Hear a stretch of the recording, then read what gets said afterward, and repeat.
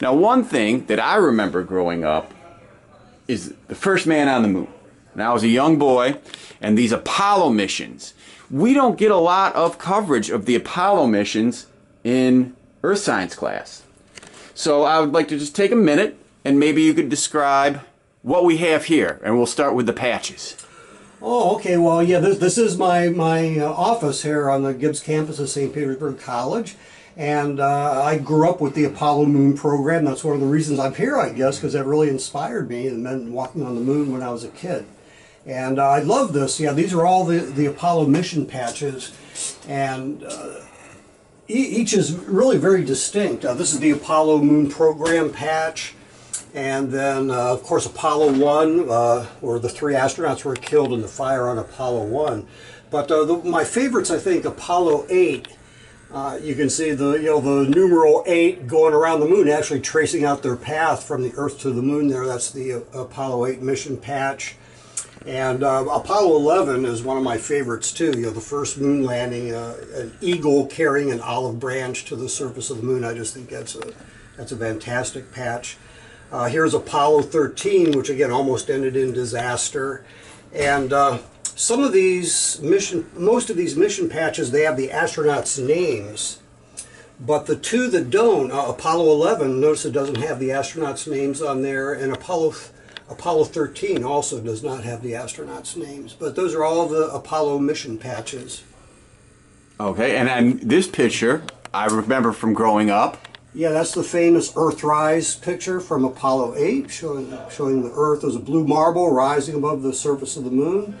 And below that is a view of Apollo 15, which landed in the mountains of the moon. I think that's Dave Scott there saluting the American flag.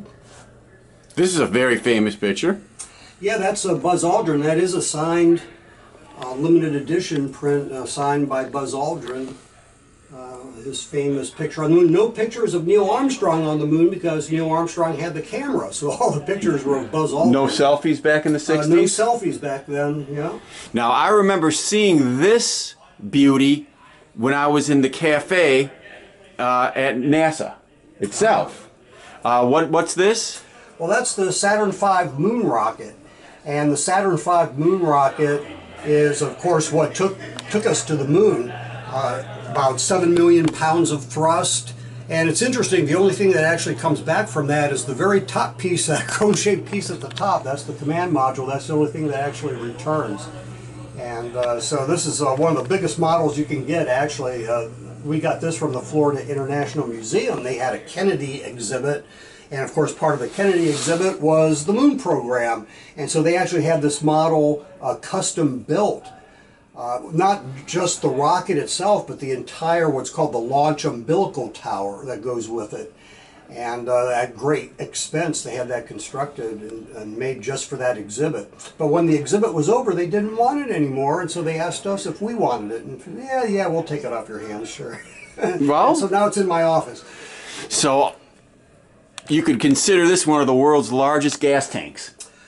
Basically, yeah, that is almost entirely fuel. The only part that doesn't carry fuel is from here up. This is where the lunar module, the lunar lander was stored, but everything from there down is fuel. Yep. Well, thank you, sir, and thank you so much for allowing us into your office and into your planetarium. My students are going to benefit greatly. My children benefited greatly, and so did I. Thank you so much. We're indebted to you. Do it. My pleasure.